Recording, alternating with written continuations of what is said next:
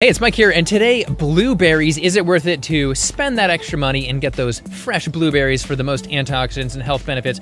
Or is it okay to just go with those cheaper frozen blueberries, which I have personally been buying, so I care a lot about this question. So we're gonna look at a ton of research on that, as well as the research on dried blueberries, what's happening with those, as well as a very recent 2025 study on dried blueberry protein bars and the antioxidant quality of those. Also gonna talk about general antioxidant dynamic things, like bioavailability, and a little bit about absorption and how those antioxidants change. And also a quick new angle on that whole, hey, don't eat smoothies with bananas and blueberries because the bananas just destroy the blueberry antioxidants study. We'll cover that. You may have noticed that I am filming outside, which is probably a bad idea because the sun is dramatically quickly shifting to make me very spotty and splotchy, so I probably need to move. Start by saying that a lot of my life revolves around blueberries. Every single morning I'm getting those frozen blueberries, generally adding them to my oatmeal, sometimes cereal if I'm really lazy or running late. So I'm like, if I'm losing out because I'm eating frozen blueberries, I'm gonna be mad. I need to finally look at this. But if I'm missing out from those frozen blueberries, I would be very blue, like berry white. In that case, you could say that I blew it. Okay, now we gotta just stop. And then also, I am doing wild blueberries, which have about twice the antioxidant content. And in terms of those wild blueberries, they just have higher antioxidants because they have a higher ratio of skin, which is more dense with antioxidants, to flesh. It's kind of crazy that vegans like to use words like flesh for plants. Clearly, they're missing eating dead animals. Unfortunately, studies aren't generally on wild blueberries, but I think the general blueberry data applies to those wild blueberries. You already know that blueberries are incredibly healthy. Do I need to convince you of that? No, but there is new research, which I think is really cool. Lightning fast, we can cover 3 or 4 points here. So this is like a blueberry news segment, and the very first piece of news is a recent study. The only one on wild blueberries, ironically, had males first do cardio, then 2 weeks of eating wild blueberries, then cardio again, and they found that they burned more fat after that wild blueberry period. We also have a study on middle-aged people that found that blueberries made them smarter and made their memory better. Yes, metrics of language use and memory both improved, which is awesome. And finally, I want to say I don't really like rat studies, but one did find that the arsenic-induced brain toxicity was reduced with blueberries, so take that as you will. All right, now lightning fast, we have to break down the cost comparison here because that's really going to answer the question of whether it is worth it or not worth it, and we can just ask the internet and get a general answer of, yeah, those frozen blueberries are oftentimes between $2.50 and $4 per pound, while the fresh ones are about $4 to $8 a pound. We can also look to Walmart to sort of gauge this, to put our ear to the ground, and we can see that, yeah, a fresh pint is about $3, 18 ounces, which is a bit more than a pound, is closer to $5, which makes a pound about $4.25. However, these are pretty heavily on sale. It would be about $6 normally, allegedly. I don't know if you can believe these sale numbers nowadays. But then in terms of frozen, we're talking about $3 for a pound bag or $7.82 for a 3-pound bag, which brings us down to $2.60 per pound. So yeah, we can see that frozen blueberries are between 30 and 50% cheaper depending on the amount that you get. And then of course, being able to buy a larger bag of frozen blueberries is gonna lead to a lot less blueberries going bad. Anyway, you get the point. But I know you guys just want me to immediately get to the actual topic at hand here, which is the frozen blueberry studies. Let's hop right into them. We have an interesting sort of honors paper here, which was published in the Journal of Agricultural and Food Sciences, in which they, of course, just tested that fresh versus frozen blueberries. And I will say they sort of sporadically tested them after they were in the freezer for various periods of time. And this is what sort of blew my mind. They say, quote, overall, the anthocyanin concentration increased over time. Every concentration from the frozen berries was higher than that for the fresh, except for the samples taken at 34 and 66 days. And the explanation for this is pretty fascinating. Essentially what happened is that those fresh ones were pretty good, started going down a little bit, but then when you hit the 2-month mark or so, you start to get freezer burn. Just a little bit of that, you get these ice crystals, which can break open some of the cell structure and make those anthocyanins more available. And in this case, it was a study where they were making extracts, essentially blueberry juice, and so that was better for what they were trying to study, and they were looking at the antioxidant capacity, free radical scavenging capacity of that extract. And I will say those fresh blueberries were still imported from Argentina, so we gotta look further into the data here and see what we can find. But it is worth noting that that actual sort of busted open freezer burn situation for those cells is pretty practical for actual humans eating this stuff. All right, now we get on to what is probably the best study we have here. We're talking about one that looked not just at the free radical scavenging capacity, but they also looked at the actual antioxidant content. So they dried it out and measured the antioxidants per dried grams of blueberry. So they started off with fresh blueberries and then they refrigerated those for 2 weeks. So that's another comparison, obviously not freezing. And they found a drop by about 20% in that antioxidant content. And we'll talk more about dried in a second, but yeah, the dried blueberries lost about half of their antioxidants. So yeah, not looking good for that. And yeah, in case you're wondering, all the blueberries that they looked at were originally from the same batch of blueberries. They even doubled them up and did double samples of things to be sure that something wasn't messed up.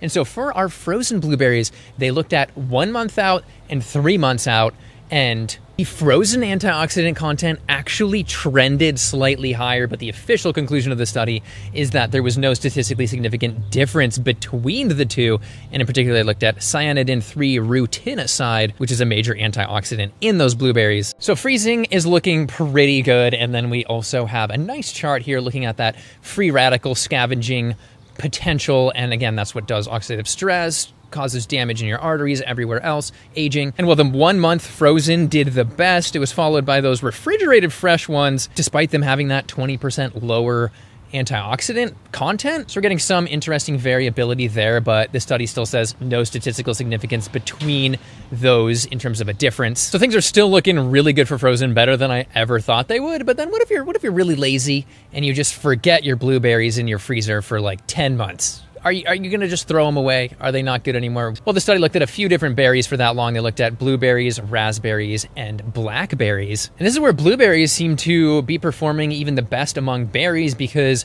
over 10 months, they lost only about 10% of their total anthocyanin content and also about 20% of their antioxidant activity, which was better than the nearly 40% lost in the raspberries. And they interestingly also looked at vitamin C losses over that period of time, and the graph starts at 2 months, in which there's virtually no loss, but then out to 10 months, we're talking about a 20% loss, so still very small. And this is where I'm gonna hop into a quick tangent for a second, because you might remember I did a video responding to all of those news articles saying that, hey, if you mix blueberries with bananas in your smoothie, you are gonna be throwing away all those antioxidants, and that's because bananas have polyphenol oxidase, which oxidizes, really destroys those polyphenols. And even though the study was on chocolate polyphenols, they said, yes, this also would apply to blueberries theoretically. And in that video, I hinted that there might be some ways around that. I even mentioned that an active ingredient in cinnamon, which I love to put in my smoothies, inhibits that polyphenol oxidase, so inhibits the inhibitor. But then we also have, from this study, an over 90% inhibition of polyphenol oxidase with ascorbic acid, which is just vitamin C. And so this is why I'm a little bit frustrated about that initial study and the news headlines about smoothies, because we have blueberries themselves containing vitamin C. We might need to add a little bit more to get the full effect, who knows? I would love to see a study with various smoothies, even with some added oranges as an option, and see what we're getting in terms of the polyphenol oxidase destruction of our lovely blueberry antioxidants. But again, this is why it's super important to actually study the foods that we're gonna make conclusions about, because I know people are probably out there afraid to add bananas to their smoothie because of this, which I think is probably not a practical angle. Anyway, let's move on to drying here. And I will just say, again, we had that 50% reduction. We also have this study which found that freeze drying, which is really freezing under a vacuum, in a vacuum chamber, that was also bad at over a 50% reduction in antioxidants. Ouch. But then get this, if you do convection drying, which is just like some hot air over it for a longer period of time, you get less than a 10% loss in that antioxidant content. Now we can get to the 2025 study that looked at dried blueberries in protein bars and checked their antioxidant content in a roundabout way. This was a blinded, placebo-controlled 4-way crossover trial that was essentially on 2 different types of blueberries, which we'll talk about in a second, as well as a placebo and that dried blueberry protein bar. And they looked at the metabolites that came out of people that ate these in a random order.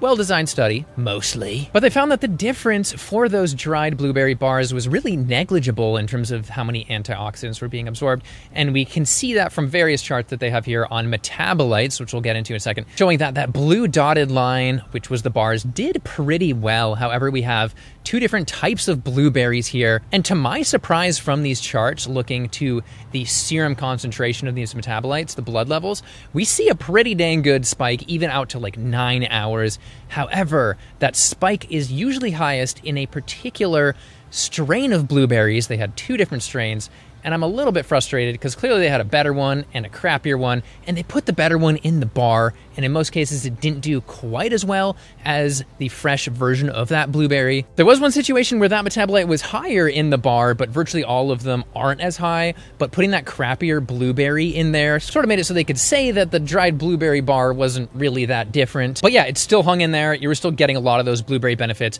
and that brings me to the question of what's going on with these metabolites? Why aren't we just looking at that main antioxidant level?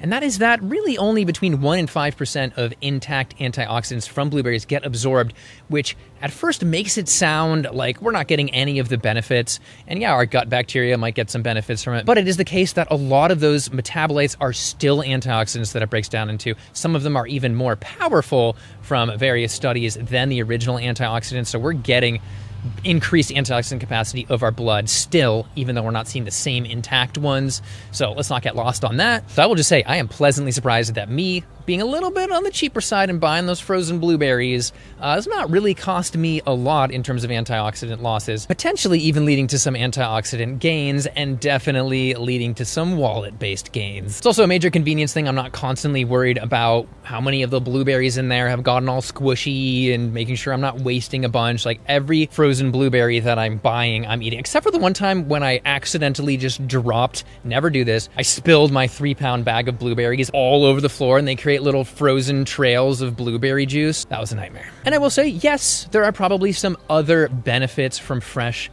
blueberries out there, maybe in terms of the microbiome and what fresh bacteria could be in there or whatever, but we don't have studies on that, or at least we didn't get to cover some of those. So, you know, maybe there's some advantage, but in terms of these main antioxidants that are really powerful, we're still getting that benefit. And yeah, let me know down below if there are any other ways that you're concerned about blueberries and antioxidants. Probably didn't cover everything here, but I'm personally happy about this news. So yeah, feel free to like, subscribe, all that good stuff, and I'll see you in the next one. Thanks for watching.